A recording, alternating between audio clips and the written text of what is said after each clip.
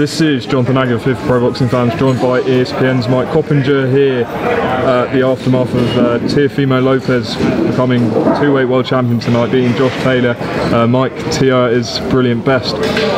What do you think of it? Like you said, he was brilliant. I mean, he left no doubt in there. He beat a very, very good fighter in Josh Taylor.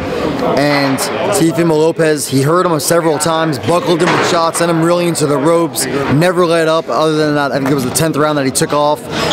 Just a brilliant performance, and you know, he's the #1 guy at 140 pounds, and it just seems like in the boxing world, you know, things change just like that.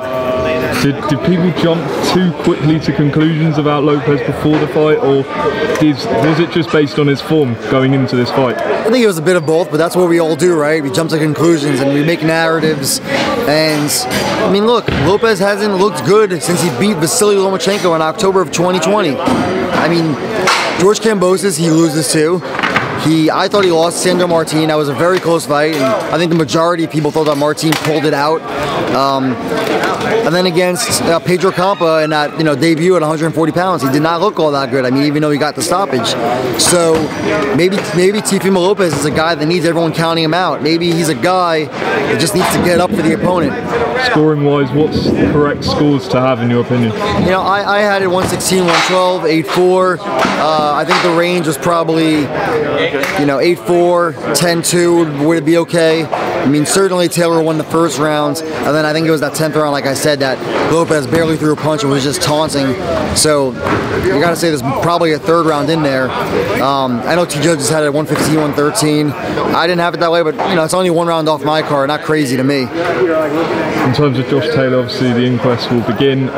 Is it just fair to say he was just beaten by the better man tonight? I know he made no excuses, but what's next for him?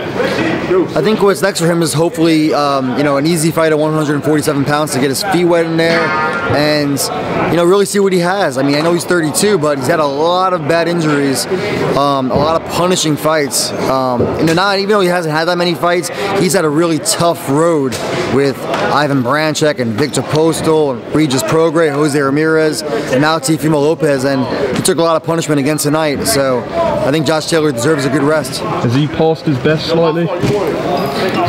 It's hard to say at this very moment. I don't know how the weight cut might be affecting him and the layoff. I know he said the layoff, no excuses, and I don't want to take any credit away from Teofimo Lopez either. He was really on top of his game tonight. But, Josh is now kind of in place too. Like, he didn't look his best at all against Jack Catterall as well. So, he's going to need a performance just like Teofimo Lopez had tonight to remind everybody that he's still here. Finally, Teofimo Lopez, what's next for him, in your opinion? I hope he enjoys the victory. I know he's been going through a lot. I know he's been talking about this custody battle he has for his son. But I really hope that he takes the time to enjoy it, get some rest, get some calm in his life, and hopefully we get a big fight against Devin Haney at 140 pounds. I mean, that is the money fight for me right now. So you don't believe his post-fight comments, like right afterwards, where he told reporters that he's going to retire? Of course not. I just don't believe it from any fighter that's in their prime. I didn't believe it when Tyson Fury said it, of course. So, Lopez is emotional, and rightfully so. I'm sure it was an emotional training camp. But I can't imagine he's retired. He has a lot left to give. He's 25 years old. He's going to make a lot of money and be in a lot of big fights for a long time, I'm sure. Just finally, Mike, actually, one more. You're the man in the know. Everyone in England wants to know what's going on with this Saudi tournament. From your knowledge, obviously Deontay Wilder came out and said he's been offered it. We believe Joshua has as well. What's your understanding of everything going on right now? My understanding is that they're trying to put this together. It's an extraordinary attempt to put together perhaps one of the biggest two-fight cards in the history of boxing. When have you seen two heavyweight fights of that magnitude on the same card? It's not been done. Certainly not in the last 50 years, I don't think. So, to put together two fights, 4 fighters, all that money, all those egos, all those promoters, it's not easy. And it's really holding up the division right now, I think, while everyone tries to get that big bag of money for their fighter. But it's going to have to all get sorted and settled sooner rather than later, so everybody can move on and be active and get these titles defended, I think. Well, I appreciate your time, and obviously everyone go check out your work tonight on ESPN.com. I appreciate it. Thank you.